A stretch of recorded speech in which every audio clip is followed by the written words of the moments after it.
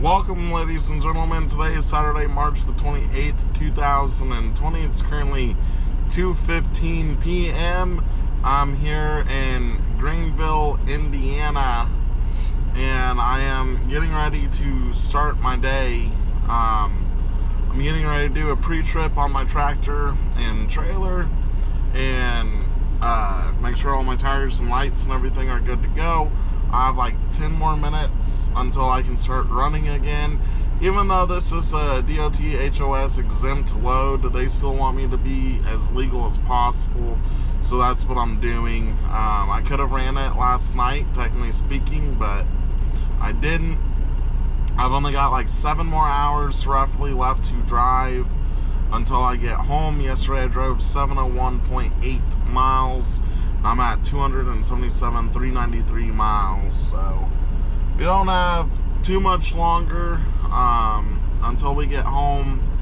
So it's 2, 3, 4, 5, 6, 7, 8, 9, 10. So hopefully we won't be home any later than 10. So let's go ahead and do a pre-trip on the tractor and trailer and make sure the tractor's organized and stuff like that, and then we'll get going.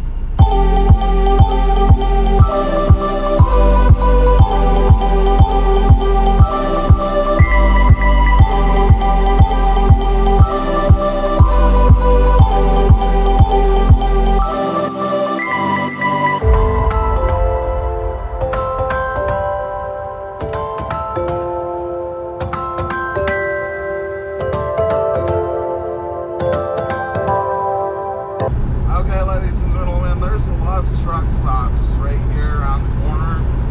I'm gonna stop here and get diesel and DEF really quick because I'm on a quarter of a tank right now. Last night before heat, and this is gonna take like 150, 170 gallons worth of diesel. 1.25 miles. So, take exit 59. We're gonna stop and get diesel and DEF, and then I'm gonna get some monsters, and we're gonna get going. I'm going to try and keep this short and sweet though.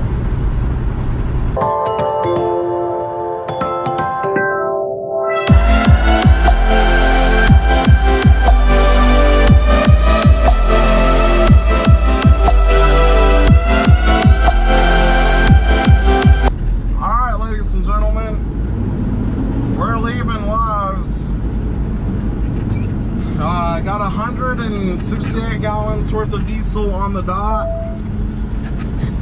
and 6 gallons worth of DEF on the dot. She was just a tad bit thirsty. But we're on our way home now. Unless I somehow run out of time. Unless I somehow run out of time, we literally should not stop again. Unless I run out of time or have an emergency stop.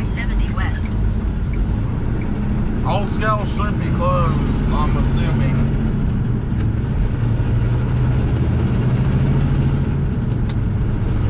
But I ain't letting my tractor get below half a tank. I typically don't. But here the last few months, I've been letting it get way below half a tank. I do not know why. Let's get it. I-70 west, 122 miles. 430 miles left to drive. Continue on I-70.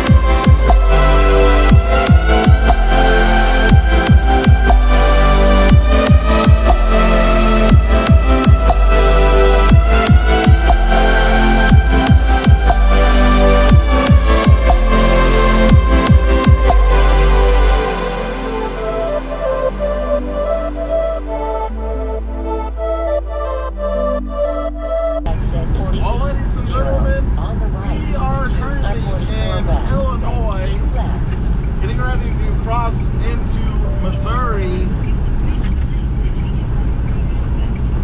crossing over the Mississippi River, and look at that beautiful view. That is stinking gorgeous. Right there's the Welcome to Missouri sign. It's well hidden. Take exit But my 48 gosh. 0 on the right to I-44 west, then keep left. That is stinking gorgeous. Be in either of the two left lanes. The St. Louis Arch, Busch Stadium right in front of you. We're getting on to I-44. Oh man.